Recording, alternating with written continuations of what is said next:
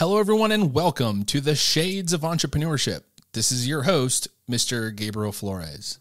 Today, I interview a digital marketer, and we began to discuss customer relationship management tools, better known as a CRM. So let's dig into it. What is a CRM? Why is it important? And why should an entrepreneur care? As I mentioned, CRM stands for Customer Relations Management. It's a technology used to manage interactions with customers and potential customers. A CRM system helps organizations build customer relationships and streamline processes so they can increase sales, improve customer service, and increase profitability. Ever heard of Salesforce?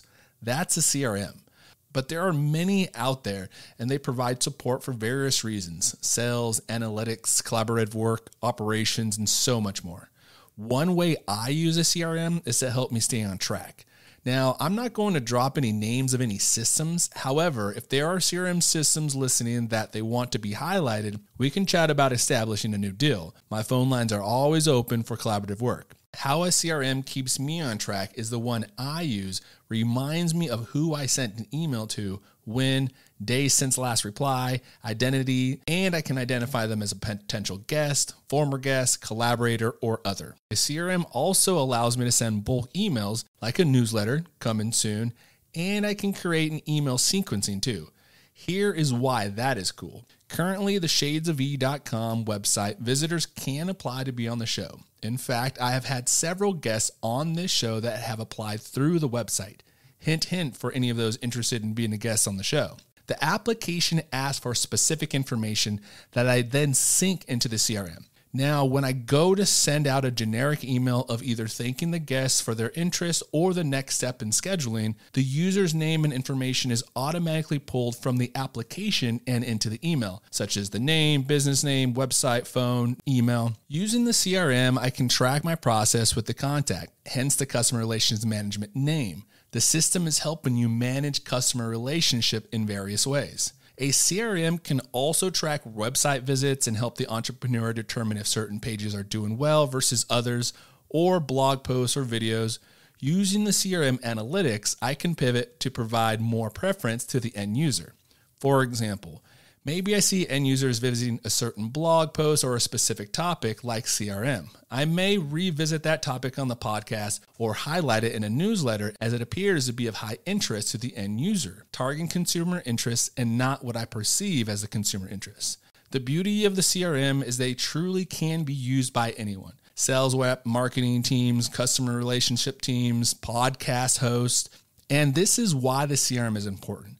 I stated that there are many variations of a CRM on the market and is a very saturated industry, and it will ultimately depend on what the entrepreneur needs and can afford, which is also important to understand. A good CRM may cost the entrepreneur around $300 annually. There are free CRMs available, but they do come with limited support and functionality. However, when starting off small, it's always smart to start with the basics. Many of these CRMs provide free demos and trial periods. Use them. I cannot even begin to tell you folks about how many trial periods I have done or meeting with sales reps I've had. It is very important to test the product before making a commitment, like a car, clothes, Costco food. Always have to try those free samples at Costco. And that is why the entrepreneur should care. Determining what the entrepreneur needs first is vital in finding the right CRM system. I, too, am still determining which system is best for me. In fact, I have even inquired if some of these companies would be interested in being a sponsor of a podcast. There are deals to be made every day, and a CRM helps keep the entrepreneur moving on those deals. Tracking phone calls, emails, newsletters, mailers, marketing campaigns. These are just some of the many things a CRM can help the entrepreneur perfect. It's not about working harder, it's about working smarter. And if you ask me, I have the smartest listeners in the world. And for you all, I will continue to work harder so we can all get smarter together. Thank you, and I hope you enjoy this episode.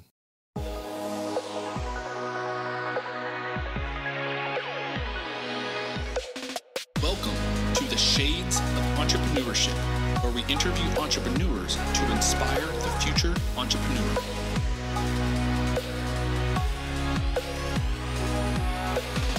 I'll be your host, Mr. Gabriel Flores. So grab a drink, sit back, relax, and enjoy the show.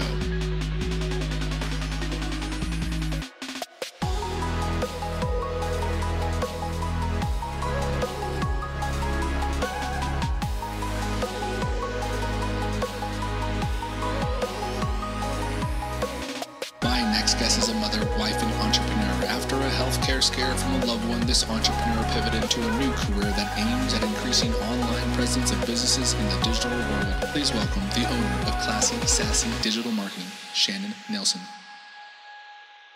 This episode is sponsored in part by Burnside Knives, essential tools for outdoor enthusiasts and working professionals like yourself. Visit burnsideknives.com. Your knife says a lot about you. Hello, everyone, and welcome to the Shades of Entrepreneurship. This is your host, Mr. Gabriel Flores. Today, I welcome the co-owner of Classy, Sassy Digital Marketing. Very interesting name. I'm very excited. Shannon, how are we doing? Good. How are you? Thanks for having me. Thank you for coming on the show. Very excited, very interested to kind of hear about what you guys are doing. But first, let's introduce the world to Shannon. Please give him a little background. Who is Shannon? Well, I am a mom of 4 crazy teenagers. Been married to a long-haul truck driver for quite a few years. I was born and raised in Southern California, but have been in Oregon for about 17 years now, and have just fallen in love with it. I have been a foster parent. We were foster parents for 6 years. I have an associate's in accounting, a bachelor's in business, but most recently, I have attended BAM University. Nice. So for the listeners at home, what is Classy, Sassy Digital Marketing? Classy and Sassy is a digital marketing company where we help businesses grow. So if you were to Google concrete in Portland, we try to get those businesses up in those first 3 listings and definitely on the first pages of Google to increase their revenue. Nice. And how do you go about doing that? Without giving away the trade secrets, of course. Well, basically, we kind of do an audit of their website. We optimize their website. So Google is pulling certain things and looking at their social media, looking at their website, and it's basically telling Google, hey, this is a great business. You need to showcase them. What would people, so for example, if I'm trying to start something and I want to push it out there, what are some common mistakes that we would make? Like thinking I want to go viral, all right? I want to put something online to make it big. What are some common mistakes you see? The most common mistakes I see are business owners not budgeting for marketing, not investing in themselves. It is not free to do, and you need to have a good, solid foundation for it. Your website is your business card. And then Facebook, Instagram, LinkedIn, all that kind of feeds off of it and relates to one another, just giving you, it's more of a popularity contest on the internet. So how did this whole concept come up? How did you what's your experience in the digital world? Well, actually, I've always worked helping others. I'm a giver's gain kind of a thing. I have worked HR for staffing agencies where I've helped employees find work and I've helped employers find good employees.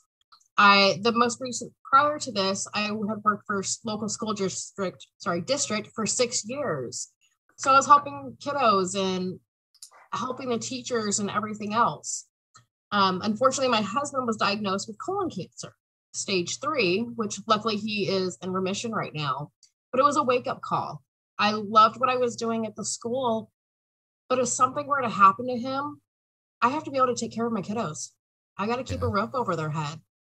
And a relative of his had been in digital marketing for over 10 years. And he had talked to my husband about getting into it before and whatnot. But once this hit, it was kind of like, let's look into it a little bit more.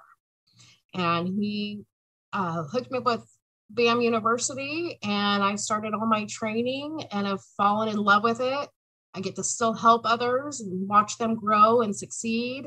So that's how I've gotten into it. Would you say that was like kind of the catalyst to motivate you to kind of get into this? Absolutely. I was comfortable working at the school, and I had to really step out and get out of my own way and grow. I had to put myself out there and get out of my comfort zone. And that's hard. Nobody really likes change and everything. But the more I got into it, the more and more I loved it. And seeing these businesses not only meet, but exceed their goals, hire another employee, expand their market. It has been so rewarding. And I'm thankful for that. I'm actually enjoying it. It's not just a job to me. I live it. I can take it anywhere with me, and I really do enjoy it. One thing you said, you got to get out of your comfort zone, right? And I truly do believe that. And that's something I talk about with students often is in order for you to grow, right, either personally or professionally, you kind of got to get out of your comfort zone. And sometimes that means either a new profession or even just getting out of the country or getting out of your state or getting out of your county lines, right? Why was getting out of your kind of comfort zone important for you? Well, I am not big on sales. I don't like cold calling. And one thing when you're starting a digital marketing company is how are people going to know about you? And so I've really had to reach out. I mean, I've been told no 100 times, and I'm okay with that, And a lot of these businesses that understand a little bit about digital marketing, but understand the importance of it, have been burned by a lot of digital marketers. So I've had to kind of fight that battle and let them know, hey, I'm different. I'm not looking just to, take your money and run. I want to build that relationship. I don't want just a company that's just even be below Joe off the street. I want to build that relationship and truly watch them succeed. What would you say has been the difficult part about building this business?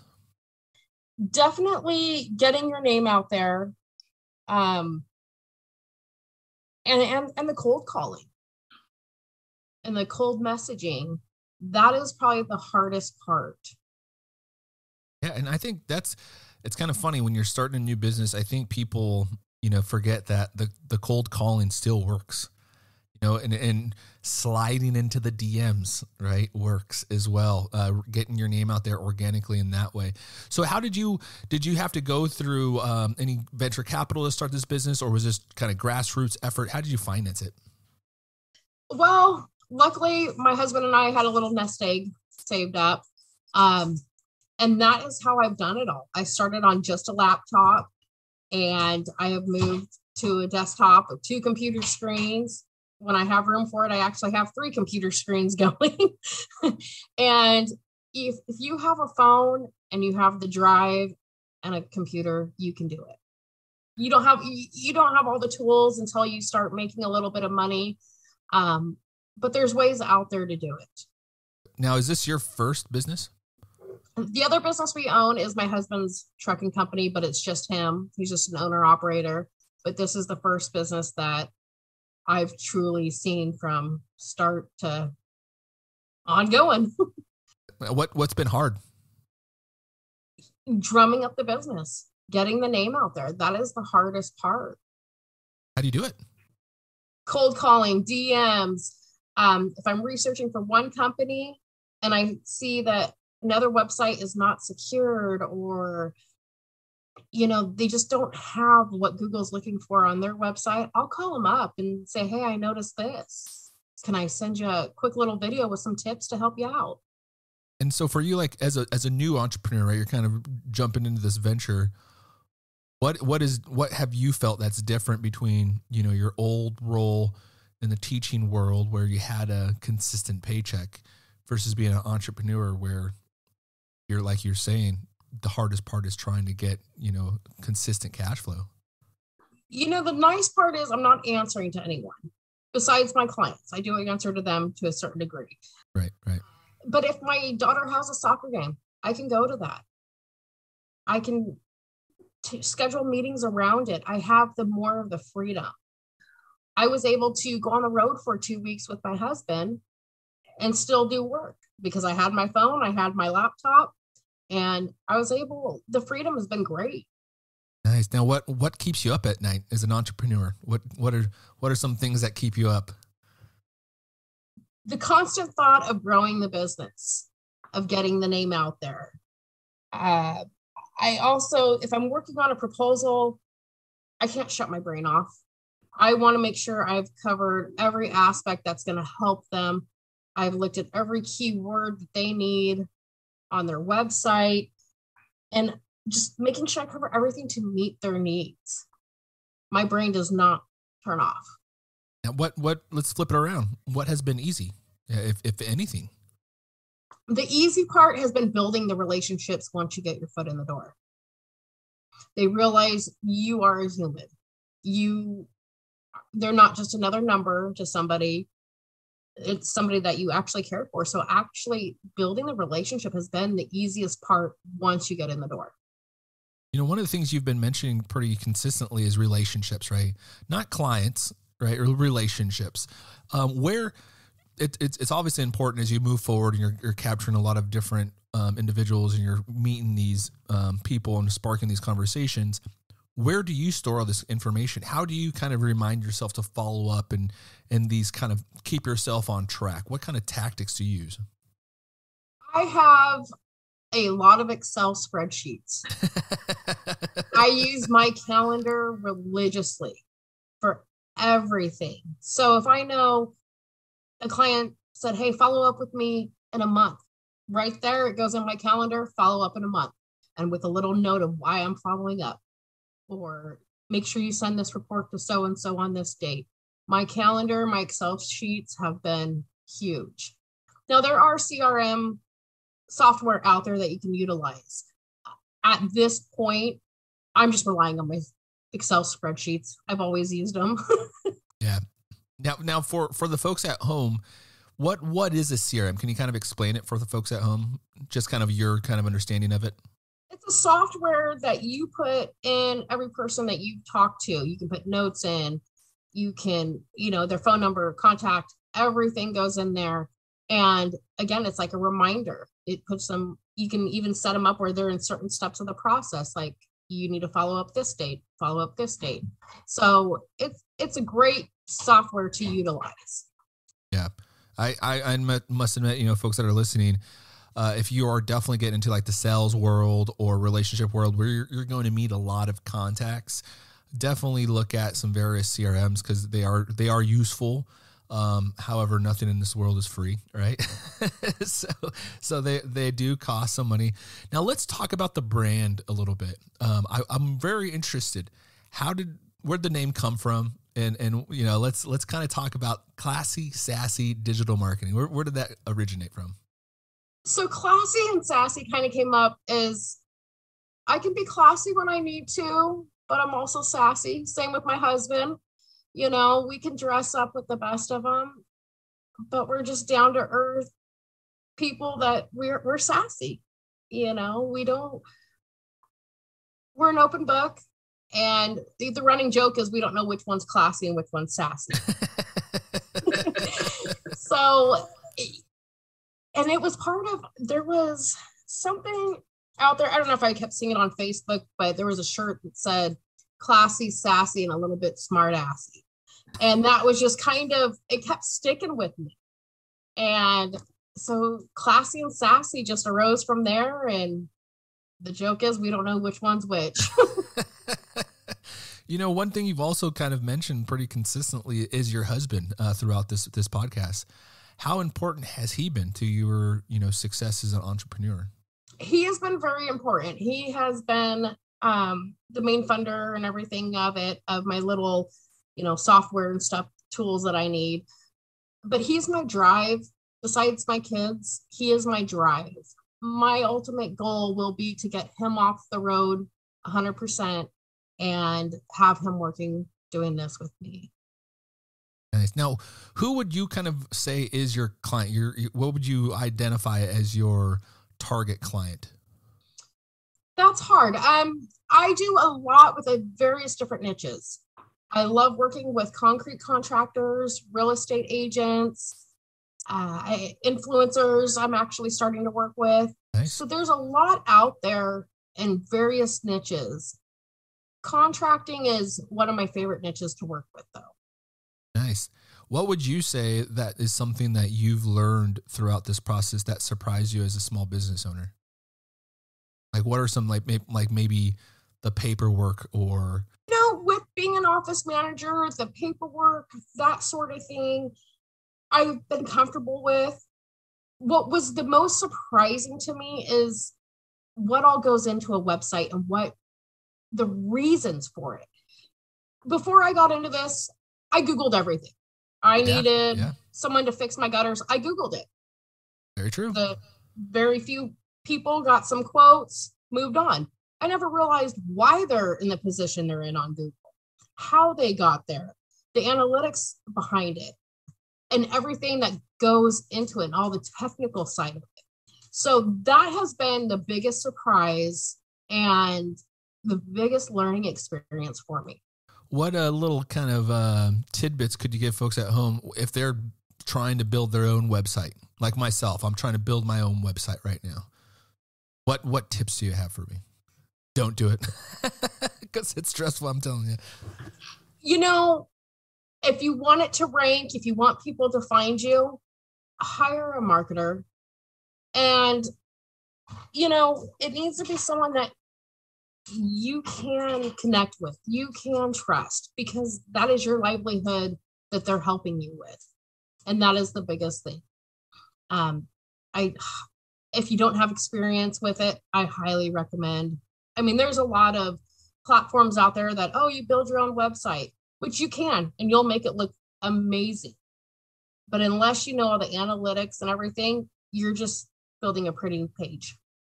Yeah. And, it's kind of interesting. The analytics piece is so foreign to me, really, because to your point, I didn't know you need to think about all these little things in the background. Was it SEOs and all these fancy things and jargon that I'm just completely unfamiliar with?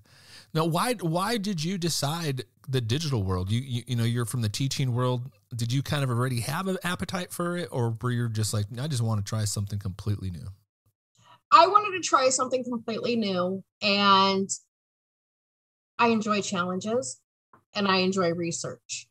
And there's a lot of challenges that pop up. Every company is different. Every need is different. So you don't have a cookie cutter version that you can just go, here's your website, and just plug in their names. It's not like that. You have to have the right amount of content, keywords, a lot of, like you said, technical stuff that goes into it. And I've just come across it. And now I've enjoy it and I love it.